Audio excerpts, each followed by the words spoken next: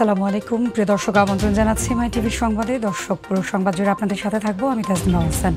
সংবাদের শুরুতে জেনে দিচ্ছে সংবাদ শিরোনাম। ডেঙ্গু রোগী কমছে না, রাজধানীর বাইরেও বাড়ছে ডেঙ্গু রোগীর সংখ্যা। একদিনে আক্রান্ত 683 জন।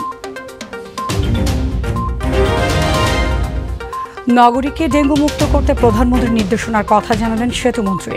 সরকার ডেঙ্গু প্রতিরোধে দায়িত্বহীনতার পরিচয় দিচ্ছে মন্তব্য ফখরুলের। পানি কমতে থাকায় অনেক জায়গায় বন্যা পরিস্থিতির উন্নতি, ঘরে ফিরছেন মানুষ। 28 জেলায় ক্ষতিগ্রস্ত 60 লাখ মানুষ, জানলেন ত্রাণ প্রতিমন্ত্রী। জঙ্গিবাদের মূল উৎপাদন না হলেও নিয়ন্ত্রণে, জানালেন স্বরাষ্ট্রমন্ত্রী। ঈদ ও জাতীয় শোক দিবস ঘিরে সর্বোচ্চ সতর্কতা আইন শৃঙ্খলা বাহিনীর।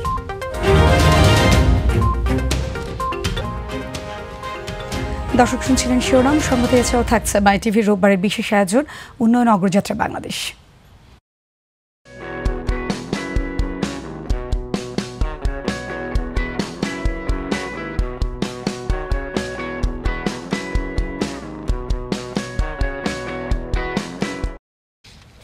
যে বিস্তারিত সংবাদে।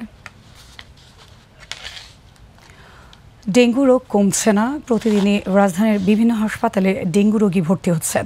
চিকিৎসকরাও বিশেষ গুরুত্ব দিয়ে ডেঙ্গু রোগীর চিকিৎসা করছেন। ঢাকা সহ সারা দেশে একদিনে 683 জন ডেঙ্গু জ্বরে আক্রান্ত হয়েছেন। ঢাকার বাইরেও 15 জেলায় এখন পর্যন্ত অন্তত 208 জন ডেঙ্গু রোগে আক্রান্ত হয়েছে। আরও জানাচ্ছেন আমনুল মজলিস।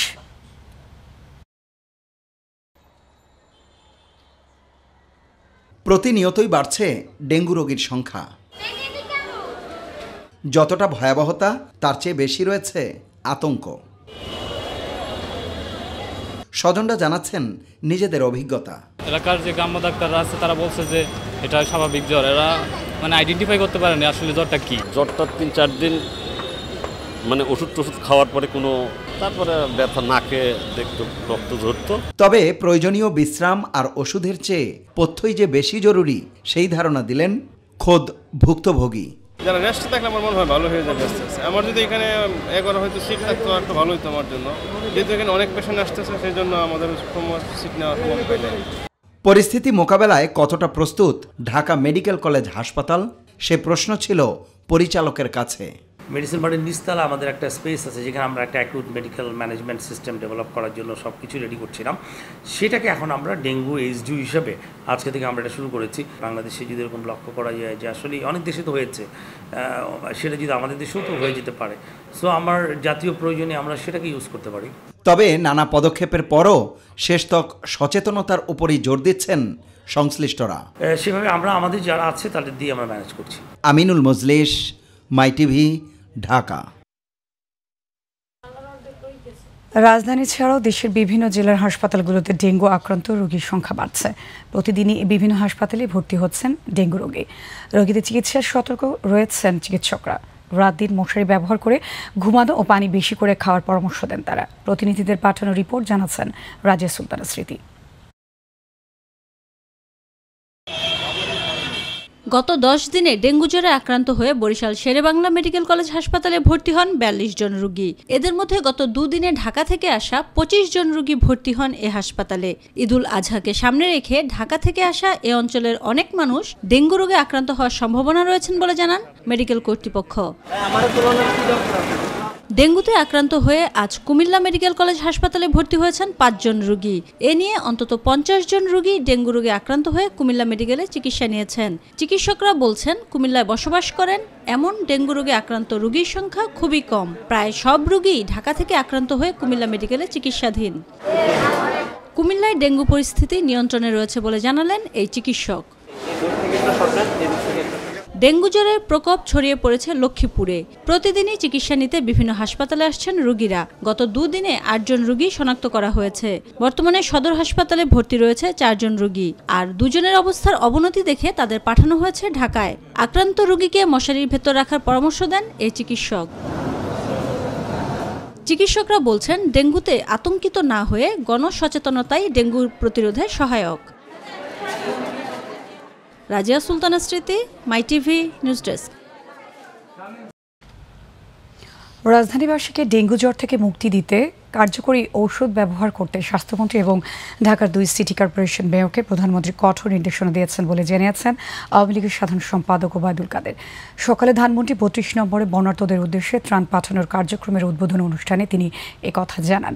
ওবায়দুল কাদের বলেন, বন্যার্তদের মাঝে ছিটে ফোটা ত্রাণ বিতরণ বিএনপির লোক দেখানো কর্মসূচি। এদিকে বঙ্গবন্ধু এভিনিউয়ে দলের কেন্দ্রীয় কার্যালয়ে পেশাজীবীদের সাথে বৈঠক করেছে 14 দল।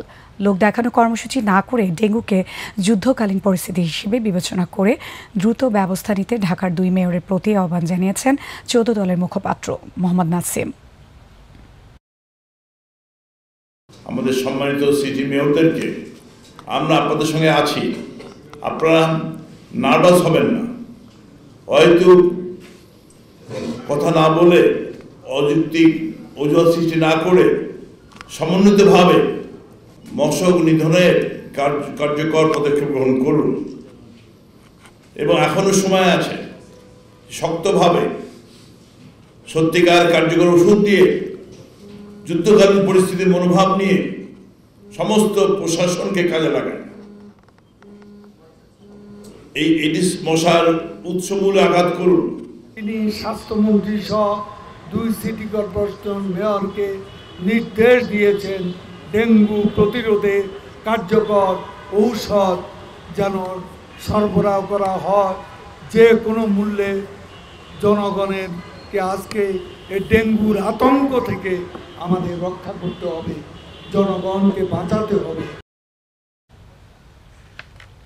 সরকার ডেঙ্গু প্রতিরোধে দায়িত্বহীনতার পরিচয় দিয়েছে বলে মন্তব্য করেছেন বিএনপির মহাসচিব মির্জা ফখরুল ইসলাম আলমগীর। সরকারের স্বাস্থ্যমন্ত্রীর উচিত ছিল যারা ডেঙ্গু রোগে আক্রান্ত হচ্ছেন তাদের চিকিৎসা নিশ্চিত করা। দুপুরে ঠাকুরগাঁয়ে নিজ বাসভবনে সাংবাদিকদের প্রশ্নের উত্তরে মির্জা ফখরুল এসব কথা বলেন। দেশে চলা গুজবে পেছনে বিএনপির হাত আছে বলে আওয়ামী লীগের সাধারণ সম্পাদক ওবায়দুল কাদেরের বক্তব্যে মির্জা ফখরুল বলেন, বিএনপি সবসময় সত্যের উপর ভিত্তি করে নিষ্ঠার সাথে রাজনীতি করে। আজকে একথা অত্যন্ত সত্য যে বাংলাদেশে ডেঙ্গু যেভাবে ছড়িয়ে পড়েছে, এটা এখন একটা ন্যাশনাল ইস্যু হয়ে দাঁড়িয়েছে, একটা মারাত্মক সমস্যা হয়ে দাঁড়িয়েছে। তো এটাকে আওয়ামী লীগ এবং তার দল, তার মন্ত্রিসভা, তার সরকার এটাকে অত্যন্ত খাটো করে দিয়েছে, যার ফলে আজকে এখন পর্যন্ত যেখান থেকে ডেঙ্গু মূলত ছড়ায় ঢাকা শহরে কিন্তু মশা নিধনের ইফেক্টিভ কোনো মেজার্স আমরা দেখতে পাই। মিডিয়াগুলোতেও তারা যে মশা মারছে এরকম করে দেখা যায়। কুড়িগ্রামে নদ নদীর পানি কমতে শুরু করলেও ব্রহ্মপুত্রের পানি এখনও চিলমারি পয়েন্টে বিপদসীমার 7 সেন্টিমিটার উপর দিয়ে প্রবাহিত হচ্ছে, ফলে সার্বিক বন্যা পরিস্থিতির কিছুটা উন্নতি হয়েছে। তবে চর ও দ্বীপ চরগুলোর অনেক বাড়িঘর থেকে এখনও পানি নামেনি। এছাড়াও অনেক বাড়িঘরের চারদিকে পানি থাকায় যোগাযোগ বিচ্ছিন্নতা রয়েছে। যেসব বাড়িঘর থেকে পানি নেমেছে সেসব বাড়িতে বানভাসী মানুষজন ফিরতে শুরু করেছে।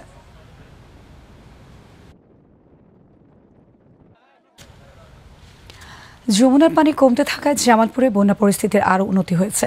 বাহাদুরাবাদ পয়েন্টে যমুনার পানি 18 সেন্টিমিটার কমে সকালে বিপদসীমার 21 সেন্টিমিটার উপর দিয়ে প্রবাহিত হয়। নদী তীরবর্তী এলাকা ছাড়া 7 উপজেলার বেশিরভাগ এলাকা থেকেই পানি নেমে যাওয়ায় ঘরে ফিরতে শুরু করেছে বন্যা দুর্গতরা। তবে বাড়িঘর রাস্তাঘাট ক্ষতিগ্রস্ত হওয়ায় অনেকেই বিপাকে পড়েছেন।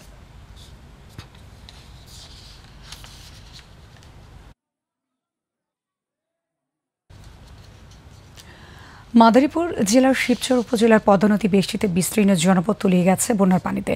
পানি বৃদ্ধির সাথে সাথে প্রবল আক্রোশে ভাঙন শুরু হয়েছে পদ্মায়।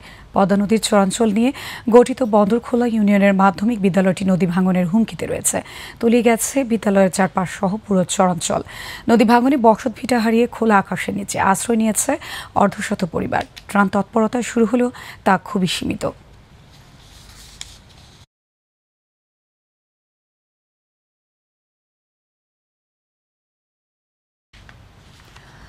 বন্যায় দেশের 28 জেলায় এ পর্যন্ত ক্ষতিগ্রস্ত মানুষের সংখ্যা 60 লাখ আর মৃতের সংখ্যা 75 জন। সচিবালয়ে আয়োজিত সংবাদ সম্মেলনে এসব তথ্য জানিয়েছেন ত্রাণ ও দুর্যোগ ব্যবস্থাপনা প্রতিমন্ত্রী ডাক্তার এনামুল হক। এই সপ্তাহের মধ্যে বন্যার পানি বিপদসীমার নিচে নেমে আসবে বলে আশা করছে পানি উন্নয়ন বোর্ড। আর আগামী 2 সপ্তাহের মধ্যে দেশে ভারী ধরনের বৃষ্টিপাতের কোনো সম্ভাবনা নেই বলে আভাস দিয়েছে আবহাওয়া অধিদপ্তর। রাকিব হাসানের রিপোর্ট। মৌসুমি বৃষ্টিপাতজনিত কারণে জুলাই মাসের মধ্যভাগ থেকে দেশের 28 জেলা বন্যা কবলিত। স্বল্প ও মধ্যমেয়াদী বন্যায় ক্ষতিগ্রস্ত হয়েছে 163 উপজেলার প্রায় 16 লাখ পরিবারের 60 লাখ মানুষ। এরই মধ্যে মৃত্যু হয়েছে 75 জনের, ফসলি জমি নষ্ট হয়েছে প্রায় 1.5 লক্ষ হেক্টর। সচিবালয়ে এক সংবাদ সম্মেলনে এসব তথ্য তুলে ধরেন দুর্যোগ ও ত্রাণ ব্যবস্থাপনা প্রতিমন্ত্রী ডাক্তার এনামুর রহমান। মোট 75 জনের প্রাণহানি হয়েছে, তার মধ্যে পানিতে ডুবে 67 জন এবং নৌকা ডুবে 8 জন। সরকারের গৃহীত পদক্ষেপের কারণে বন্যা পরিস্থিতি মোকাবেলায় সরকার সফল হয়েছে জানিয়ে বন্যা পরবর্তী পরিস্থিতি মোকাবেলায় নিজেদের প্রস্তুতির কথা জানান তিনি। এবার সমন্বিত কাজের ফলে বন্যায় আমরা ক্ষতিটা অনেকাংশেই কাটিয়ে উঠতে পেরেছি এবং সফলভাবে বন্যা মোকাবেলা করতে পেরেছি। এই বেসিক কাজগুলো আমরা যে গতিতে যেভাবে করতেছি সেভাবেই আমরা করে যাব। আর ত্রাণ সামগ্রীর পর্যাপ্ত আমাদের মজুদ আছে। বন্যা যদি আরও 2-3 মাসও দীর্ঘায়িত হয়, আমাদের ত্রাণ সামগ্রীর কোনো সমস্যা হবে না। এই সপ্তাহের মধ্যে দেশের সকল নদ নদীর পানি বিপদ সীমার নিচে নেমে আসবে বলে সংবাদ সম্মেলনে আশা প্রকাশ করেন পানি উন্নয়ন বোর্ডের প্রতিনিধি। এখন সামনে কোরবানি, আর আগামী 2 সপ্তাহের মধ্যে দেশে ভারী বর্ষণের কোনো সম্ভাবনা নেই বলে জানান আবহাওয়া অধিদপ্তরের পরিচালক শামসুদ্দিন আহমেদ। একই সাথে বাংলাদেশেরও বিভিন্ন অংশে হালকা থেকে মাঝারি ধরনের বৃষ্টিপাত হবে। রাকিব হাসান, মাইটিভি, ঢাকা। জঙ্গিবাদের মূল উৎপাটন করা যায়নি, তবে নিয়ন্ত্রণে আনা গেছে, এমনটাই বললেন স্বরাষ্ট্রমন্ত্রী আসাদুজ্জামান খান কামাল। সচিবালয়ের জাতীয় শোক দিবস উপলক্ষে আইন শৃঙ্খলা সংক্রান্ত কমিটির বৈঠক শেষে সাংবাদিকদের প্রশ্নের জবাবে তিনি কথা বলেন। মন্ত্রী জানান, আসন্ন ঈদ এবং জাতীয় শোক দিবসকে কেন্দ্র করে কোনো উদ্বেগ না থাকলেও সর্বোচ্চ সতর্ক অবস্থায় থাকবে আইন শৃঙ্খলা রক্ষাকারী বাহিনী। গুজব ছড়ানোর ঘটনায় এ পর্যন্ত 100 জনকে আটক করা হয়েছে, জানিয়ে দেশের স্বার্থের বিরুদ্ধে কাজ করলে কাউকেই ছাড় দেওয়া হবে না বলেও জানান স্বরাষ্ট্রমন্ত্রী। আমরা এই জঙ্গিদের একদম মূল উৎপাটন করতে পারিনি, আমরা তাদেরকে কন্ট্রোলে রেখেছি। আপনারা জানেন এই সমস্ত জঙ্গি বিদেশের কোনো জঙ্গি নয়, এগুলি সবই আমাদের হোমগ্রাউন্ড জঙ্গি। এরা আগেও ছিল, এখনও বিভিন্ন নামে বিভিন্ন সময় আত্মপ্রকাশ করেন। মূল উদ্দেশ্য হলো আমাদের দেশকে অস্থিতিশীল পরিস্থিতি সৃষ্টি করা। যারা এগুলি করেছেন আমরা খুব শীঘ্রই তাদেরকে ধরে ফেলব, খুব শীঘ্রই আমরা তাদেরকেও আইনের আওতায় নিয়ে আসব। এবারে উন্নয়ন অগ্রযাত্রায় বাংলাদেশ। রাজধানীর যানজট নিরসন এবং ঢাকার সাথে গাজীপুরের দ্রুত ও নিরাপদ যোগাযোগ ব্যবস্থা নিশ্চিত করতে এগিয়ে চলছে বিআরটি এর 3 প্রকল্পের কাজ। গাজীপুর থেকে বিমানবন্দর পর্যন্ত 20.5 কিলোমিটার এলাকা জুড়ে নির্মিত হচ্ছে এলিভেটেড এক্সপ্রেসওয়ে এবং 6টি ফ্লাইওভার। বৃহত্তর স্বার্থে সাময়িক দুর্ভোগকে মেনে নিতে প্রস্তুত গাজীপুরবাসী। রফিকুল ইসলামের ক্যামেরায় রাকিব হাসানের রিপোর্ট।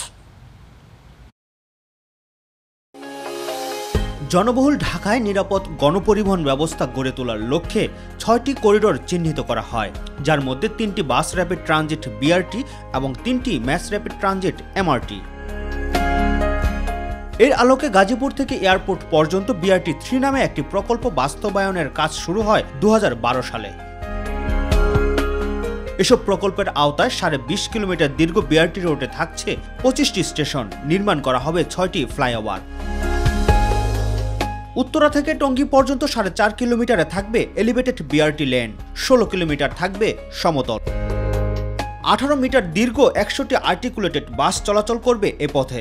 বাসগুলোর ভাড়া আদায়ে থাকবে ইলেকট্রনিক র্যাপিড স্মার্ট কার্ড। 2040 কোটি টাকা ব্যয়ে যৌথভাবে প্রকল্পটি বাস্তবায়নে কাজ করছে সড়ক ও জনপথ অধিদপ্তর, সেতু বিভাগ এবং স্থানীয় সরকার প্রকৌশল অধিদপ্তর।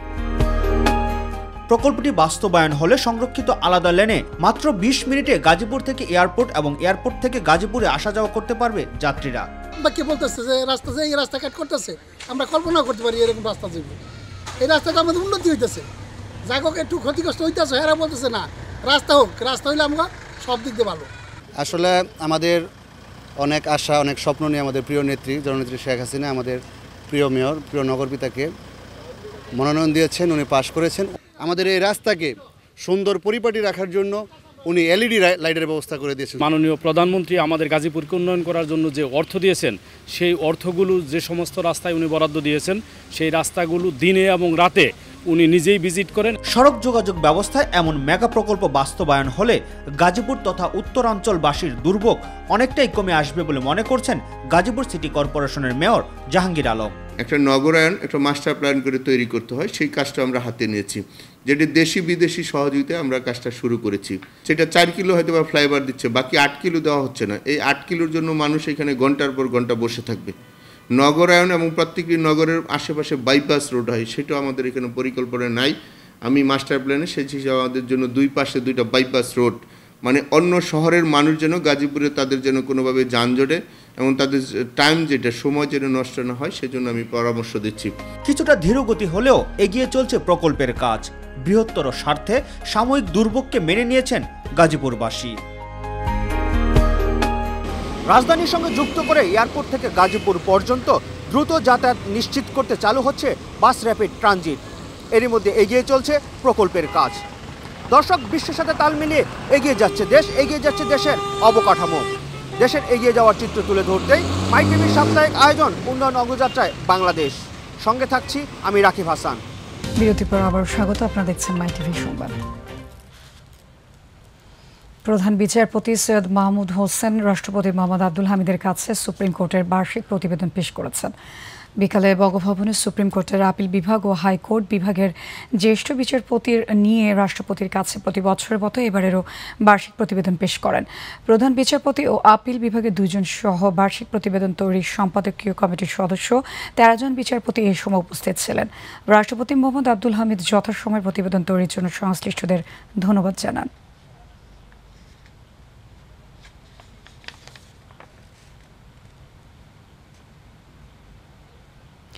গাইবান্ধার গোবিন্দগঞ্জের বাগদা ফার্মের সাঁওতালপল্লীতে অগ্নিসংযোগ, লুটপাট ও হত্যা মামলায় 90 জনকে আসামি করে পিবিআই চার্জশিট দাখিল করেছে। দুপুরে গাইবান্ধা পিবিআই কার্যালয়ে গণমাধ্যম কর্মীদের কাছে চার্জশিট দাখিলের তথ্য নিশ্চিত করেন। এ সময় জানানো হয় 2016 সালের 6 নভেম্বর গোবিন্দগঞ্জের বাগদা ফার্ম অগ্নিসংযোগ, লুটপাট ও হত্যা ঘটনায় সাঁওতালদের পক্ষ থেকে মামলা দায়ের করা হয়। এই মামলাটি আদালত পিবিআই এর কাছে হস্তান্তর করলে দীর্ঘ তদন্ত শেষে মামলাটির চার্জশিট দাখিল করা হয়।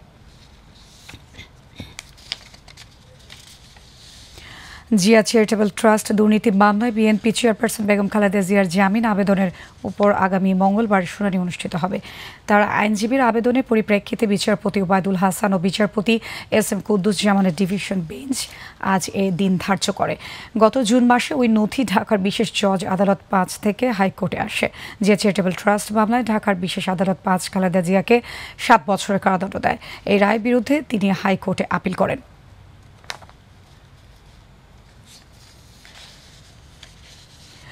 বাড্ডায় সন্তানকে স্কুলে ভর্তি করাতে গিয়ে গণপিটুনিতে তাসলিমা বেগম রেনুর মৃত্যুর ঘটনায় 5 কোটি টাকা ক্ষতিপূরণ চেয়ে রিট দায়ের করা হয়েছে। রিটে তাৎক্ষণিক ক্ষতিপূরণ হিসেবে তার পরিবারকে 15 দিনের মধ্যে 10 লাখ টাকা দেওয়ার নির্দেশনা চাওয়া হয়। গণপিটুনিতে জড়িতদের বিচারে পৃথক আইন তৈরির নির্দেশনার পাশাপাশি গণপিটুনির হাত থেকে রেনুকে বাঁচাতে বিবাদীদের ব্যর্থতা কেন অবৈধ ঘোষণা করা হবে না, এই মর্মে রুল জারির আর্জি জানানো হয়। একই সঙ্গে রিটে গুজব সংক্রান্ত সকল পোস্ট ফেসবুক থেকে মুছে ফেলার নির্দেশনা চাওয়া হয়েছে।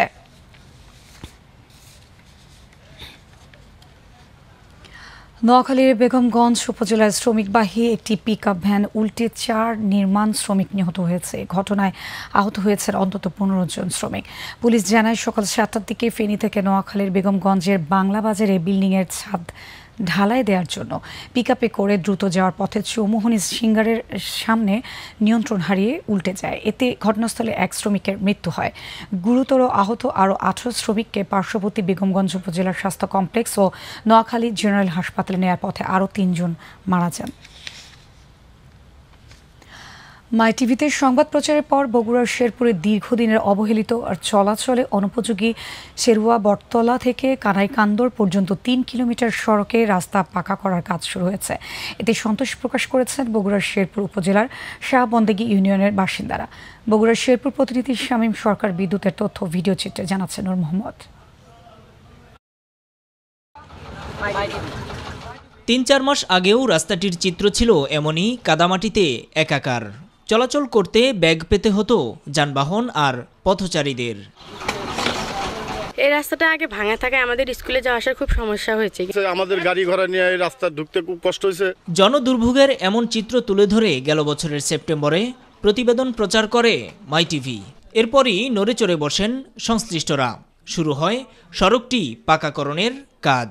এতে খুশি স্থানীয়রা। মাইটিভি সংবাদ প্রকাশের কারণে আমাদের রাস্তাটি এখন খুব ভালো হয়েছে। ব্যবসা বাণিজ্য করতে অনেক কষ্ট হতো। মাইটিভি রিপোর্ট করার পর রাস্তার কাজ সরকার যাই হোক যেভাবে দেখছে, দাওদাপাড়া কানাইকান্দরের লোকজন খুবই আনন্দিত। এই জন্য মাইটিভিকে অনেক ধন্যবাদ। এলজিইডি কর্মকর্তা জানালেন, ইতিমধ্যেই 30% বেশি কাজ শেষ হয়েছে। যথাসময়েই সমাপ্ত হবে কাজ।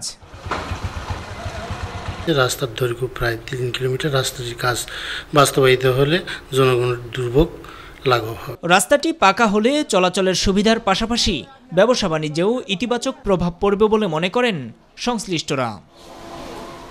নূর মোহাম্মদ, মাইটিভি নিউজ ডেস্ক। দর্শকের সাথে শেষ করছি সংবাদ, তবে যেবার আগে শিরোনামগুলো জানিয়ে দিচ্ছি আরেকবার। ডেঙ্গু রোগী কমছে না, রাজধানীর বাইরেও বাড়ছে ডেঙ্গু রোগীর সংখ্যা। একদিনে আক্রান্ত 683 জন।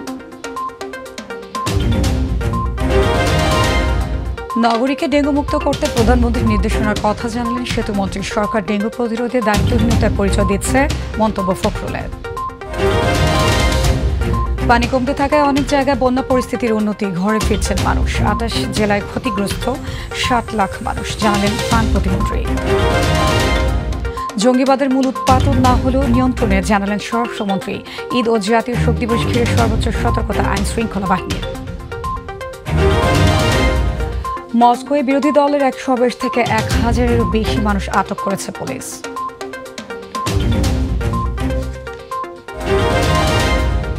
এবং সিরিজের দ্বিতীয় ওয়ানডেতে বাংলাদেশের দেওয়া 239 রানের টার্গেটে ব্যাট করছে শ্রীলঙ্কা।